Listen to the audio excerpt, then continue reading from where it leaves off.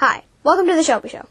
My name is Shelby, and this week's guest is Larry London. Larry is a local musician and owner of the Great Start Music Academy in Turner. He also authored Great Start for Drum Sets, a series of instructional books and CDs. So, tell me about the books you wrote.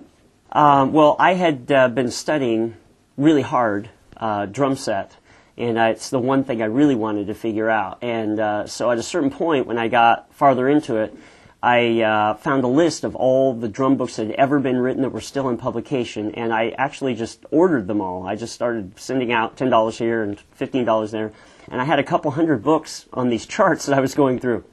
And I started realizing from all these books that they're very, very similar. There's a lot of exercise books, and they really go nowhere. You could study exercises your whole life and never know how to really play a song. So I just decided that I was going to try to figure out the way I wish I was taught and try to write that. And so I went to music. I had a collection of music which I call ABBA to Zappa, and they were all alphabetized. So I just went through and wrote down all the beats as they came by in this book of notation, and realized that there's about 32 beats that make everything work, these grooves. And then I just went, that's it. I'm going to write the whole series around that. So I started writing the series, and it really is my life's work, because right now there's 13 books done, and there's 30 CDs that go with it. And so you can start right at the beginning and just start progressing through. It's a progressive system. And then there'll be 2 other levels to it. And so there'll end up being 30 books and 90 CDs with this thing. I plan on making it the greatest drum work of all time. So I just can't write it fast enough. I'm trying to write as fast as I can. Cool. So what do you enjoy most about your job? People. I like people a lot. You have to really like people. Somebody asked me when I moved back here from Vegas if what was the deal about lessons. And I go, the deal about lessons, do you want lessons or do you want to teach lessons? He goes, no, I want to teach lessons. I go, well, it's not what you have to know. It's that you have to love people. If you don't love people, you can forget teaching, because you'll be so frustrated. And but I just love people. And once you realize what people are like, you just kind of have to get outside of yourself for a minute and get away from your own ego and just kind of study people. And then you realize that you're really helping people. It's like you're a team. It's not like they're performing for you. It's more like you're 2 people trying to build the best race car and the best race car driver possible, and you're team student trying to get them down the road as well as you can. That changes it for me. Otherwise, after doing it for so long, thousands of students, you would just go screaming out of the room because it would drive you crazy, really. But once you love people, it doesn't. It doesn't. It turns it upside down. So, I think that's the key to teaching for me, is just people. We're all helping each other forward. Yeah, I can see that. So what's the funniest thing you remember about your job? Well, that's really, man, I wish I was a stamp collector.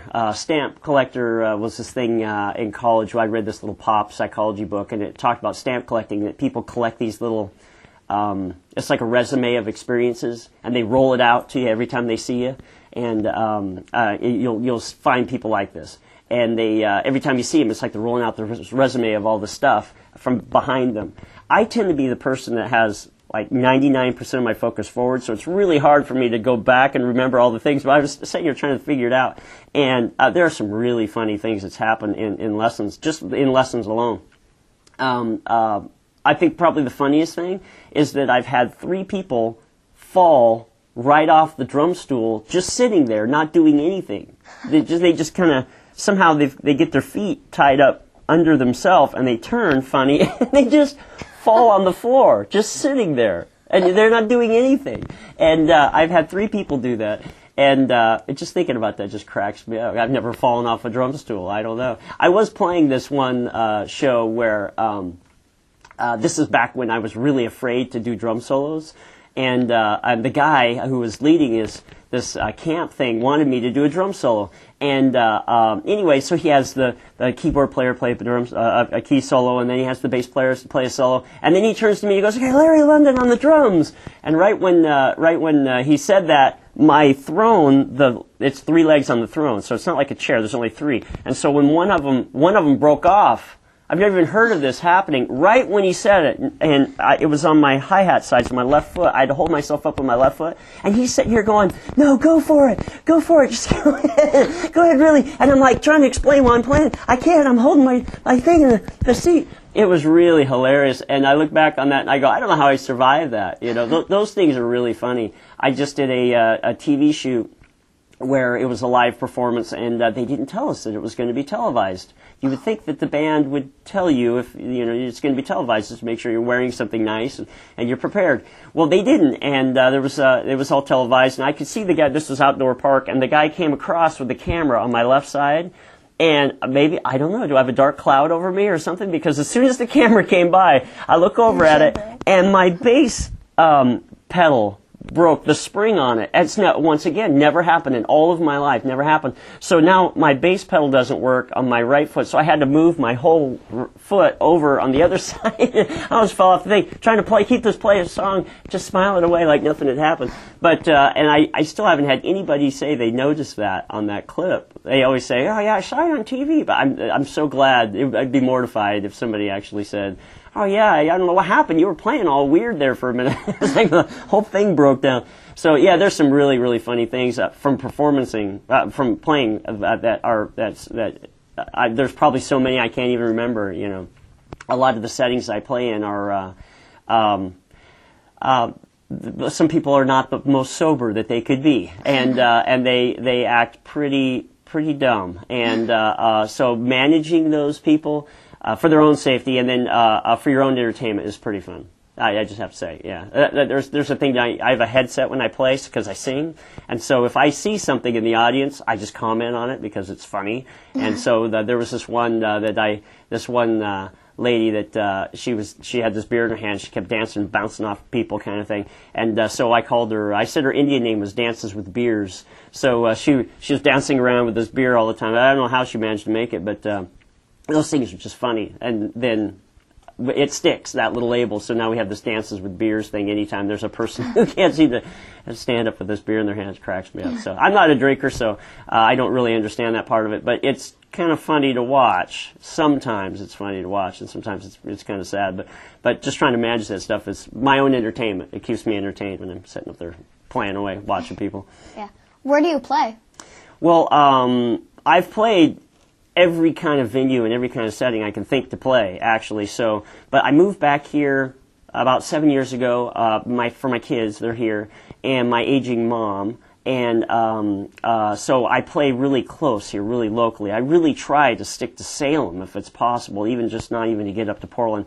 I play there sometimes, and there's people who call me for these little tours and stuff, and I just can't because if I get kind of sucked off into that world where you're actually traveling around, I'll just be traveling around, and I can't. I have to be here. I mean, I've always had family over music, so it's really a no-brainer for me to stay here very, very close and until my kids are all out on their own, and I can resolve this with my mom, so however that plays out.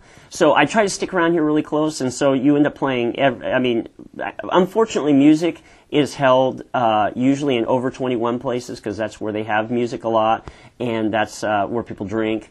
And so a lot of those things are over 21. I wish that it wasn't because then I could have students come out. I just was talking to a teacher about this last night, that I wish there were more places that were under 21 so that the kids could really hang out and at least watch a bunch of different people play.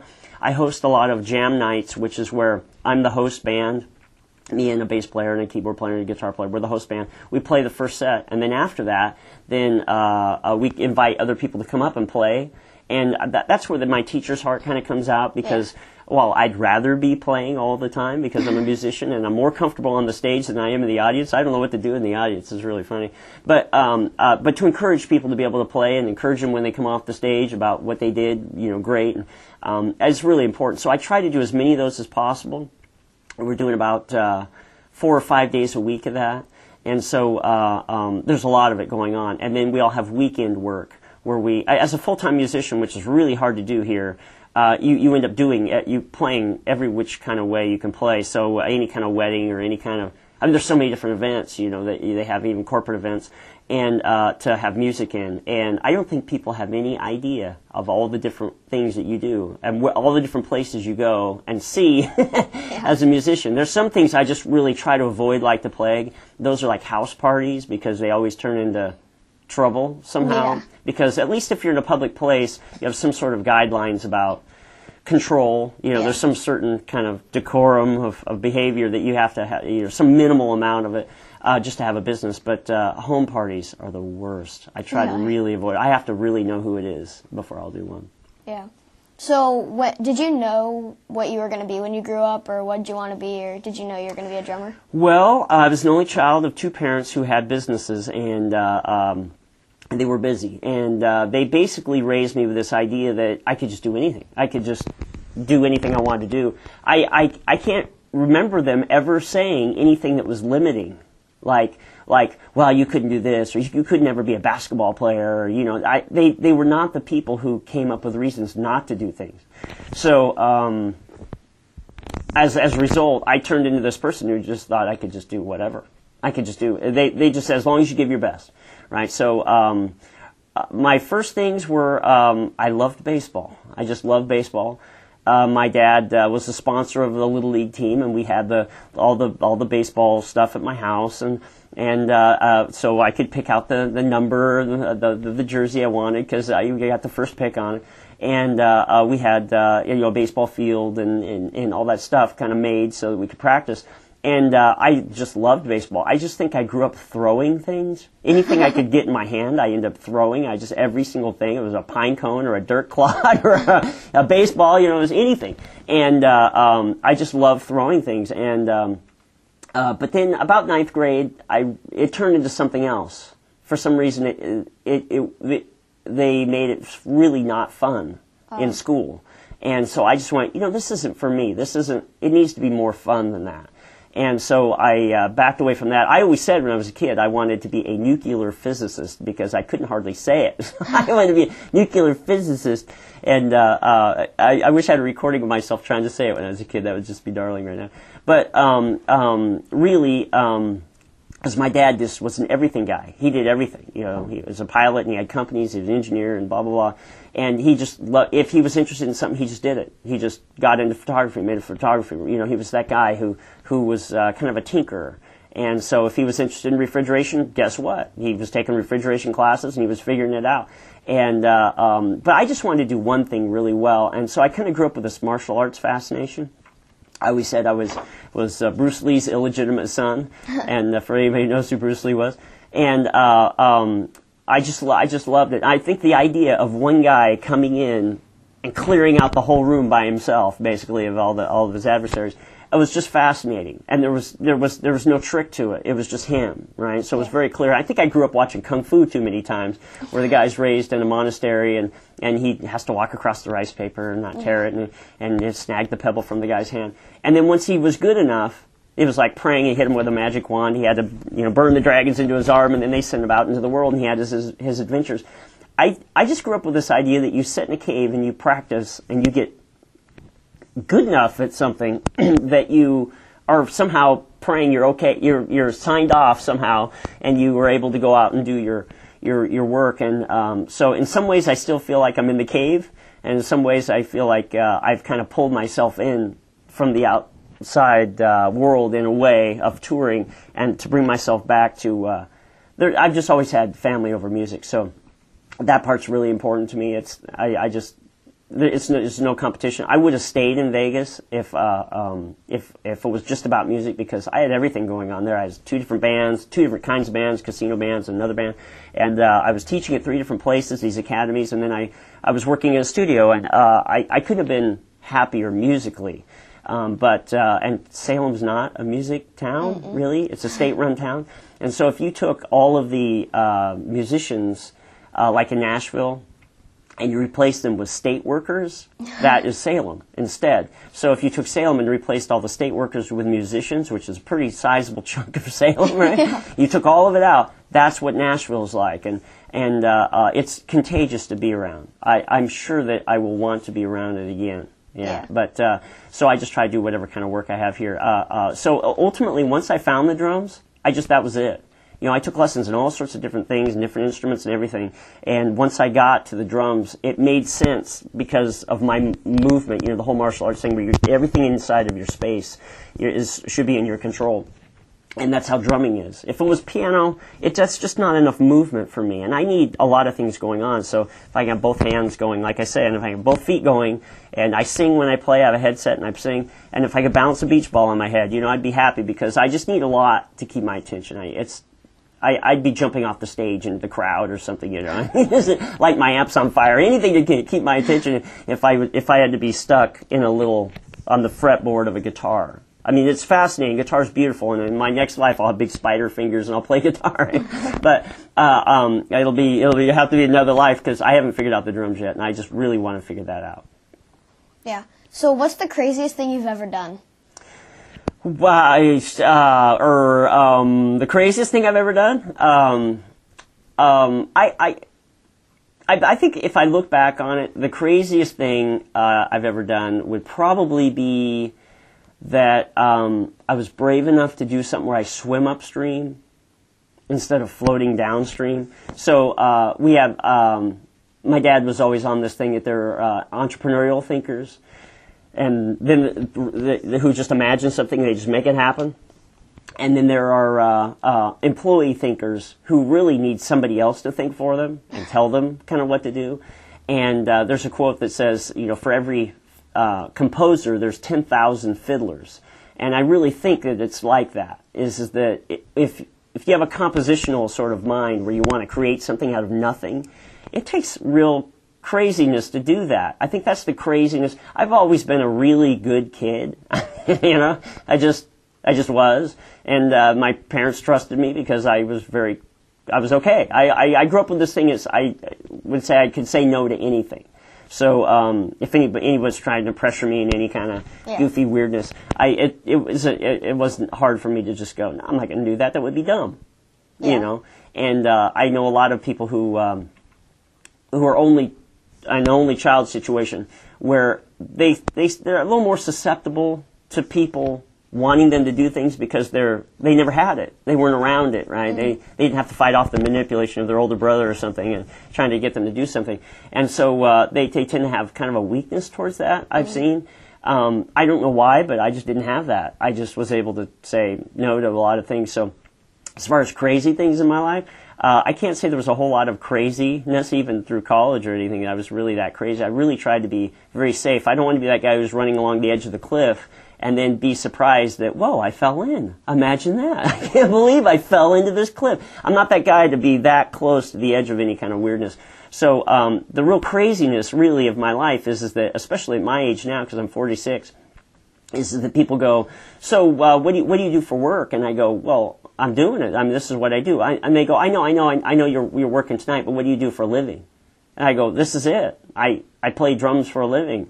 And they just can't believe it. I mean, they just go, man, I wish I would have done that, or I played when I was younger and I gave it up, or there's always some, life kind of reason that they kind of started floating downstream. Yeah. And there's a great quote that says, the great thing about being young is you don't let the facts get in your way. Yeah. I try to be that person all the time, where I don't let those things get in the way, because you can't wait until you're 100% to do something. You just can't. You'll just never do it. So I say I'm a 51% person. I get to 51%, and then I just go, oh, the other 49 will work out. I just throw myself into, try to work it out. Yeah. What's your biggest fear? Oh, man, Mrs. Freud. I mean, getting serious with my biggest fears. I don't know. You don't want to talk about my favorite sport? We can talk about that. When you start out, I think you're more of a collection of fears than you're not. And you try to identify them and figure out how to deal with them. And there's a lot of things you're just afraid of. When you're young, I was afraid of performing, like horrible. I just would not get on stage. And then once I got on stage a couple times, I realized it's not that weird. It's actually kind of fun, actually. And so I'm much more comfortable on stage than I am not on stage, like I said. And it's just an easy place to be. Once you get comfortable with it, you realize there's no difference between the 1 foot off the stage and the foot up on the stage. It's just kind of fun to be there. Now, I had a fear, within drumming, I had a fear of playing drum solos forever. I mean, it was like a good decade of me dancing around this problem, and I just got really tired of dancing around it. I was like, well, how can I have so many other things in my life that I'm really confident about, and this one thing I have avoided? I just would do anything to have. So I put somebody else on the drums. I say, here, you play something. I just shy away from it every time. And so I started doing these drum contests through Guitar Center they have every year. And I was terrified to do it, really, you know. But then I started, kind of the learning part of me started using it as a learning event. And I got away from the contest part of it. I just let go of that, because you can't put music in a sports kind of thing. It'll never fit. And so I just let go of the contest part, and I just use it as a learning event. So you get 5 minutes. You can come up with anything you want. You have to play on a drum set that's not yours right after somebody else played, in a room full of drummers and supposedly judges, and you get one shot to play it. That's it, one shot. And I just went, I'm going to do this. I'm going to put my whole self into this, and any opportunity I have to go forward to do a solo, I'll just try to pretend that I'm someone else, and I'll pretend that I'm brave enough to do it. And I just started doing it. And then after a while, you start realizing that fear was, you know, there's a thing that says your fears are tissue paper thin, and a single courageous action will carry you through them. And I think that's what it was. I just hadn't even done a single courageous action. I just avoided it, like the big elephant in the room. And so I once you confront it, you go, is that it? That's what's been, managing my life by default, is this big, black cloud in the room. And you just start looking at it and you go, that's nothing. I can't believe that owned me for so long. So probably in drumming, that was my biggest fear. Overall, I think my biggest fear is just that I just want to earn it. I think that's what makes the drum so fascinating for me, because there's no strings attached, there's no chords, there's no machines, there's not 50 people on the drum line like in chord drumming. It's just you, and every sound is you. If it's clear, if it's bad, it's you. If it's good, it's you. You have to own every part of it. It's kind of like violin. Every sound that comes out of it is you. And I just want to earn that it's good. In my life, I want to look back and go, I did everything I could do to figure the dumb thing out. It's much trickier than it looks. If I was Bill Gates, and I would buy everybody in America a drum set and 6 months of lessons, and people with their respect for drumming would go through the roof. If they could just sit in 5 minutes and try to figure it out, it would go through the roof. People have no clue. There's a guy who comes out all the time, and he sits, and he's very attentive to the bands, and he's older. He's probably 55 or so. He comes out and he'll sing like kind of a Frank Sinatra, kind of the old crooner kind of thing. And but he watches the band. He doesn't do anything. He's not a real drinker. He doesn't just sit there and just stare into his beer looking for the answer. He's watching the band. It's very nice. And I come off the stage, and he's probably seen me play 200 times now, just since I've moved back here. And I come back and I'm talking to him, how you doing? Oh, yeah, how you doing? Oh, I'm doing all right. And he goes, what's up with you? And I go, well, I'm starting this music school. Oh, really? What are you going to be teaching out there? And I go, well, I teach drum set. And he goes, you can teach drum set? I go, yeah. yeah, I've been teaching drum set, for almost 30 years. And really, how do you do that? And I go, well, I wrote a book series. And you did? There's books for drumming? I go, yeah, how do you think people do? He goes, I thought there was only like 2 or 3 different beats that you did. I go, you've been watching me play hundreds of times, and you think I'm only doing 2 or 3 different beats? Man, you got to open your eyes, buddy, because there are things going. I can't even imagine that kind of. I don't understand what people are really looking at. Drumming is incredibly hard to do, to get really great at. Anything is hard to do, but it's just like that. It's just like anything. It's very, very hard to do. And like I always said about if I was a certain kind of academic, I would be sitting there and I would only have to manage ideas. That would be a dream for me, because I have to manage ideas and act it out physically. It's 2 different things I have to do, and it's very different to go, oh, wow, 20 plus 20 is 40, and then there's the answer, and stamp it and move it across your desk. It's very different if you have to act out what 40 is, exactly, and every one becomes a different thing. I'm fascinated by that, so I'm thankful I have my health and my work, and I'm able to still facilitate to make these things happen. And I think that's what makes drumming just endlessly interesting for me. Yeah. What's your favorite thing to do in your free time? Free time for a business owner? I don't think there's a such thing, actually, but free time. We never had days off when I was growing up, so I didn't even know what a day off was. I didn't know what a paid day off was. I remember when I got out of college, I actually had a big argumentative discussion with a friend of mine who was saying there was a such thing as unemployment, and I didn't believe it. I just didn't know there was a such thing. I'd never heard of it, and I just wasn't raised that you ever take any time off. So I think this is the fascination with my kids living with me now, is that they just go. You just go. You just don't. You don't wait until you have like a half hour to do something. If you have 2 minutes, you just start doing it.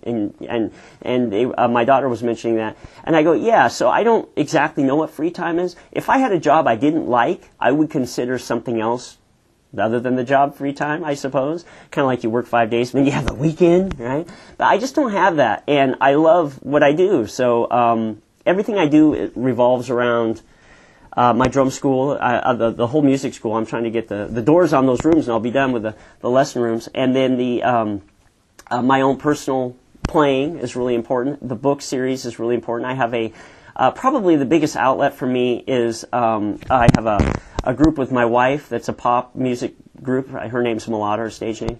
And that's really fun for me. I don't really consider that directly on my drumming, the advancement of my drumming or my book series or the school or anything. Those are things that are really at my core.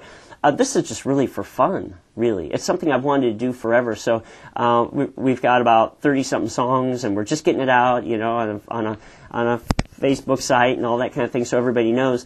And that's really fun for me. So I suppose if I had a hobby, I don't really have hobbies outside of music, but if I did, I suppose it would be this group that I'm starting with my wife here. Our first show is in January, so I'm pretty excited. Cool. Do you have any pets? Yes. Well, our house got broke into like 3 times in a year, and if we found out it was the guy right behind us. And anyway, when I went to the police, they go, do you have any idea who it might be? And I go, well, honestly, just from my intuition, I think it's the guy who lives right behind us. And sure enough, they caught him with some stuff at a pawn shop, a guitar they'd ripped off him. And so he can't live there now. But as a result, my wife bought a Great Dane puppy. And which has gotten really big, actually. So, and I've never had a large dog. I've always had small dogs. I'm a real dog sort of person, and but never a large dog like that. And it is the biggest, clumsiest thing. It really is. It's Marmaduke and Scooby Doo all over again. It's a big, clumsy dog, and it's adorable. It's adorable. I've just never been around a big dog that was so afraid. It's afraid of every little thing. For such a big dog. Yes, and it just is staggering. And but it's darling for a big clumsy lug that he is. She is. Yeah. Chloe, great dog. Yeah. That's cool. Well, thank you for coming, Mr. London, and thank you for joining us. Until next time, this is Shelby and Mr. London saying bye. Nice. Cool. Nice, huh?